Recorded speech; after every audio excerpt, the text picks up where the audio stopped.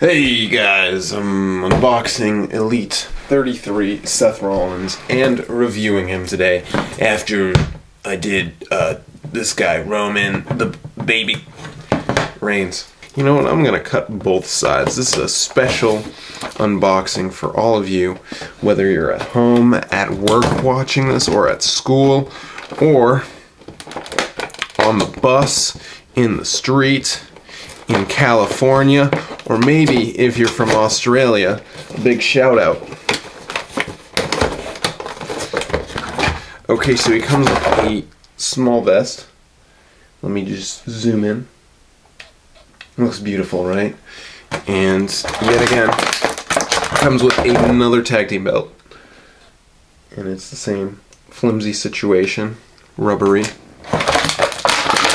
And then the figure itself. In the comments for the Roman Reigns figure, CC Dub pointed this out to me, that this belt has the new WWE logo, and I'm just gonna critique that a bit and point out that Roman Reigns and Seth Rollins were not a tag team when this belt had the new logo.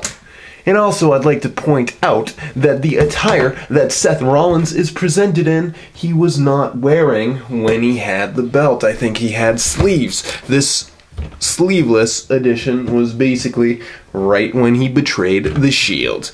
And it's unfortunate because it's so close to being the new Seth Rollins look, but it's not. Because he's wearing his military-esque pants. Let's zoom in on the face, because this is another critique I have. I don't really think the face looks like him that much. You can see there that his nose is way too thin and a bit too long. And also, I think overall the head is a bit too small for the body. And here is his vest. Let's just throw it on. And I think, like Roman Reigns, this belt is going to be a bit of a challenge to get on. Like Roman, I think that this vest is going to be a bit of a challenge to put on, and that is correct. It kind of goes on. And this is what he looks like with it on. Look at that lighting. Wow, it's so harsh. He looks alright with it on. It's a little too short though, because you can see his belly button. Kind of weird, and overall I'd say this figure's more of a disappointment than I expected. If you already have the previous Seth Rollins Elite and the basic that comes with the new updated head scan, I might swap them. I might recommend that, or I might just recommend waiting for the next Seth Rollins, because overall I do not think that this is a necessary upgrade.